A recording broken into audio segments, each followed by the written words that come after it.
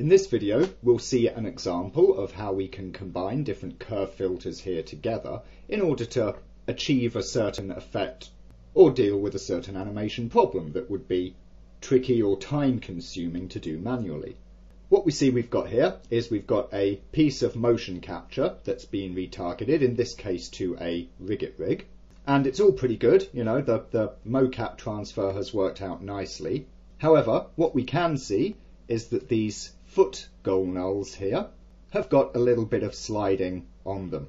Sometimes this can be an issue with the retargeting. More commonly, it's down to having a little bit of slide on the actual source motion itself. And when, of course, the motion gets transferred to a newly proportioned character, you can wind up with essentially an amplification of those faults. With, of course, so many folk using Kinect-based capture methods or other tools like iPySoft motion capture, it's certainly not uncommon to see some foot sliding going on in the captured motion. Even if the capture overall is pretty good, a little bit of inaccuracy with ground contact is a very common feature. So of course you could go in and start keying things and deleting ranges of frames in order to fix these feet and make them solid, but that would be rather time consuming to do. So we're going to do it by the use of a couple of curve filters here.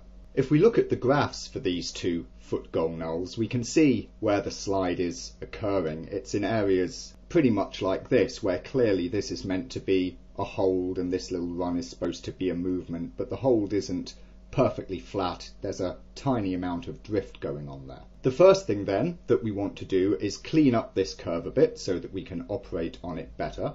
Specifically, we want to reduce all of the keyframes down to try and get cleaner transitions across these hold points. And we can do that using the Reduce Smart tool. So with that open, we'll just start dialing in a value here.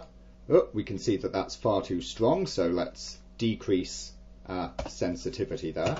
There we are, it's a little better, still quite strong. Let's have a look at version 3.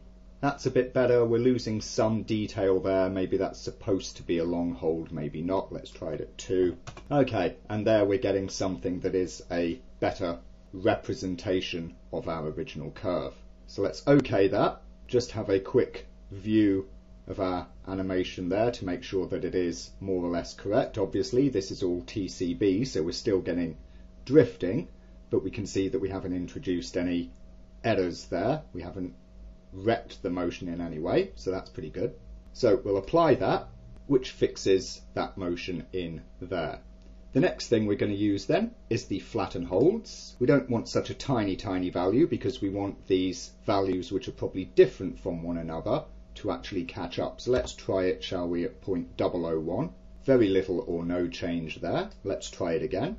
This time at just 0.01. That would of course be sensitive to changes of up to 10 millimeters. Again, not much there. So we'll just try it at 0.1, which would be 100 millimeters. Of course, you could go and look at the graph to find out what the sort of maximum displacement you're getting is. Aha! And we see there that now we're getting some steady, flattened out hold sections like that. All of this is looking pretty good in a graph sense.